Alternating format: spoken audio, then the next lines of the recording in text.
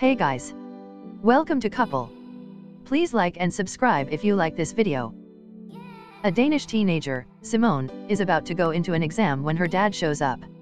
Quick, she needs to come, it is going to rain and they cannot be here when it starts. This is seriously bad precipitation. It makes the acid rain of the 80s look like Evian.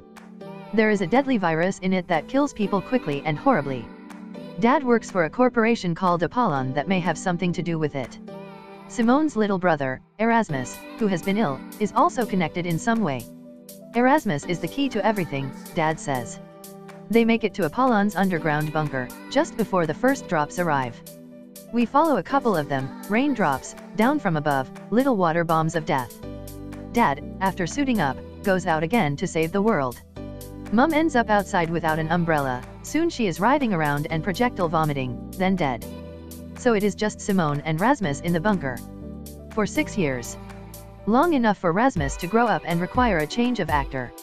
After the dramatic opening, the first episode is all down there, with the two of them. There is an almost unbearable weight of claustrophobia, tension, and fear, only occasionally lifted by a moment of sibling touchingness, such as a lovely jump-about dancing scene. Alba August gives a powerful, affecting performance as Simone. That is not going to be it though, is it? 8 episodes of the two of them in their bunker, environmental catastrophe, and dystopia from under the ground, with subtitles? I am not sure my sanity, let alone theirs, could take it. No. At the end of the first episode, their air supply becomes blocked, they have to come out, gasping into a dangerous new world. There are other survivors to encounter, first of all, the group of young people who blocked the air supply in order to get Simone and Rasmus to open up. If you were a fan of The Legacy, I was a massive one, you will be pleased to see some old friends.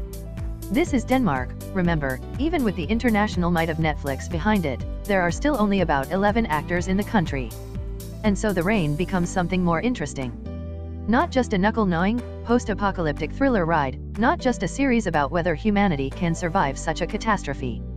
It asks whether people can learn to care for and love each other again, establish right from wrong, be human.